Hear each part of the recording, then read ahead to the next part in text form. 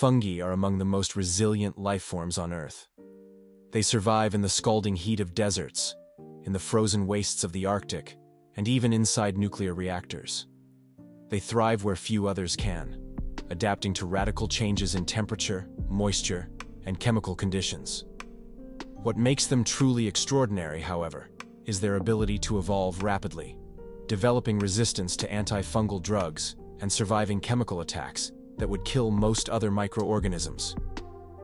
Unlike viruses or bacteria, fungi are complex eukaryotic organisms, more closely related to animals than to plants. This complexity makes them formidable opponents.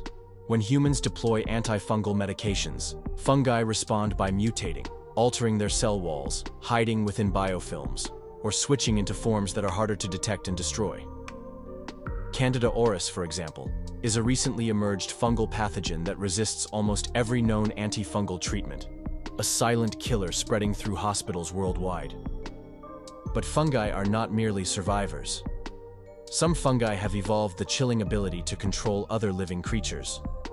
The cordyceps genus, for instance, infects insects like ants, taking over their central nervous systems, compelling them to climb to high places before killing them and sprouting spores from their corpses to infect others.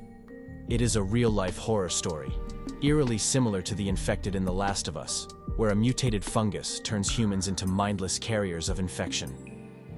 Although no known fungus can currently control humans in this way, the theoretical possibility haunts scientists. Fungi already live within us, on our skin, in our lungs, in our guts. In healthy individuals, they are kept in balance. But if the balance is disturbed by a weakened immune system or environmental changes, fungi can spread aggressively, invading the bloodstream, the brain, and internal organs. Once inside, they can be extraordinarily difficult to eradicate. The resilience of fungi lies not just in their physical toughness, but in their network intelligence. Underground, vast fungal networks known as mycorrhizal webs connect trees and plants in what some scientists call the wood wide web. Through these connections, fungi can transport nutrients, warn other plants of danger, and even manipulate resource distribution, behaviors that suggest a primitive, decentralized form of intelligence. Fungi also have astonishing strategies for survival. When faced with threats, some fungi release clouds of microscopic spores that can remain dormant for decades, waiting for favorable conditions.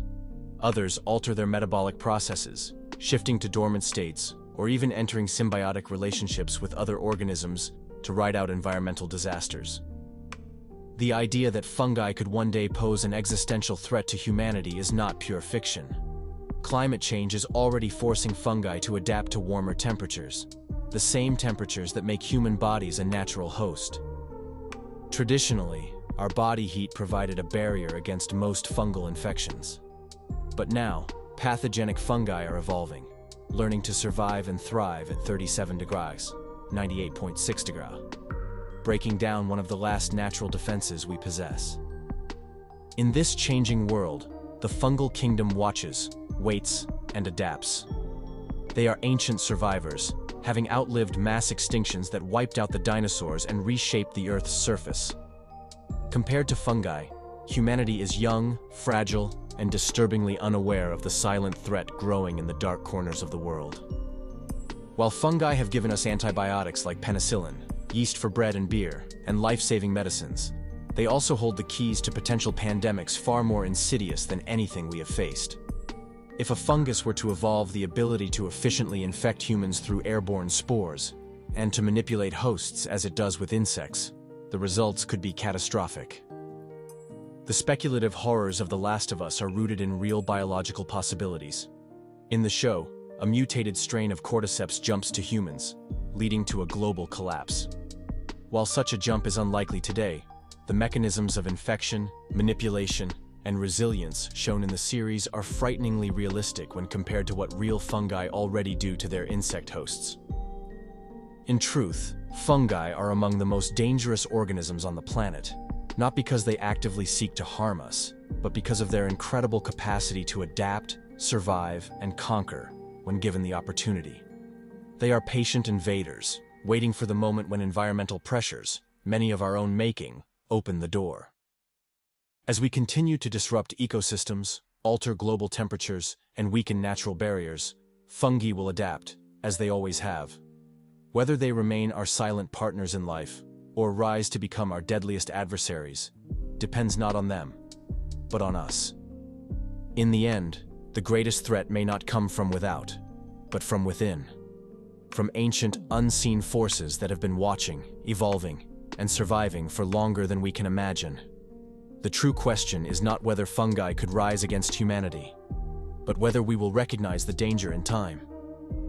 The battlefield between humans and fungi is not only one of health and survival, it is also a war of time and evolution. In our hubris, we often think of fungi as simple organisms, mushrooms sprouting after rain, molds growing on forgotten food. But beneath these visible signs lies a vast, ancient intelligence, operating on timescales far longer than our own. While a human life may span 70 or 80 years, fungal colonies can persist for centuries.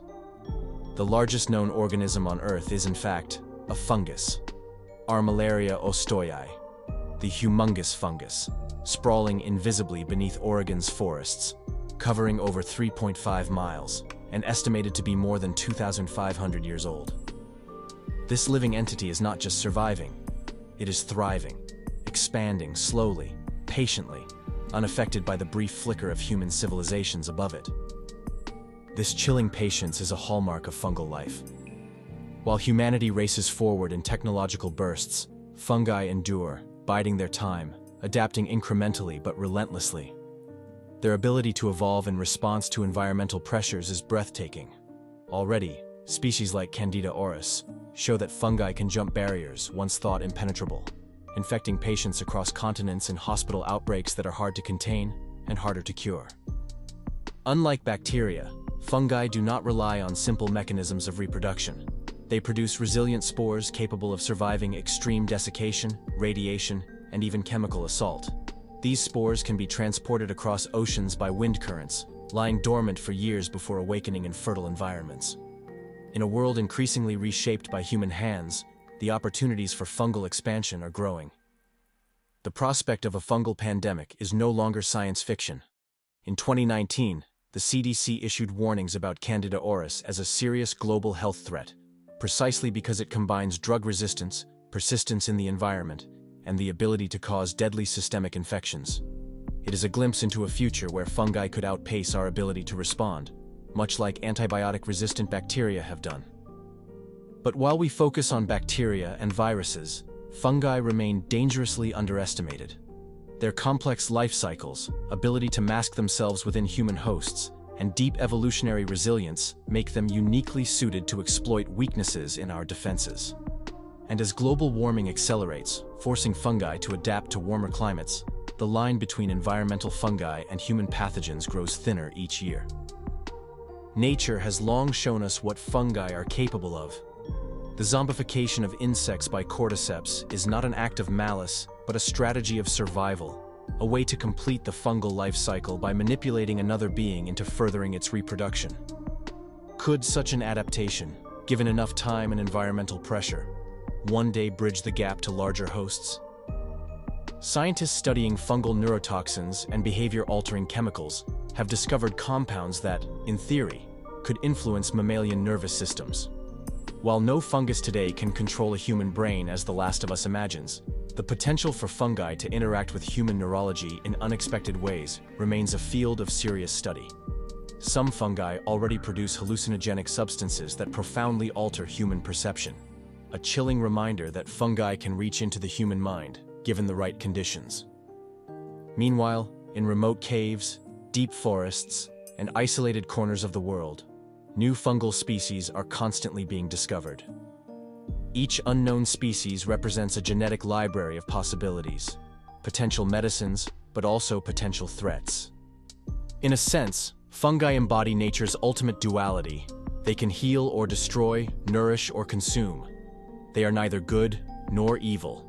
They are survival itself, in its most relentless and impartial form. As humanity pushes deeper into untouched environments, disturbs ancient forests, and alters the climate, we are awakening ancient forces we barely understand. Fungi were here before us. They will be here after us. Whether we join with them as allies or fall to them as victims remains to be seen.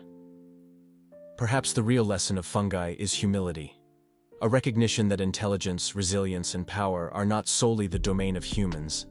Across the silent web of mycelium beneath our cities, in the invisible clouds of spores drifting through the air, and in the quiet, patient spread of unseen networks, a kingdom waits. And in the grand story of life on Earth, fungi are not the villains of a horror story. They are the survivors. We are the newcomers, still learning to listen to the ancient, whispered language of the spores.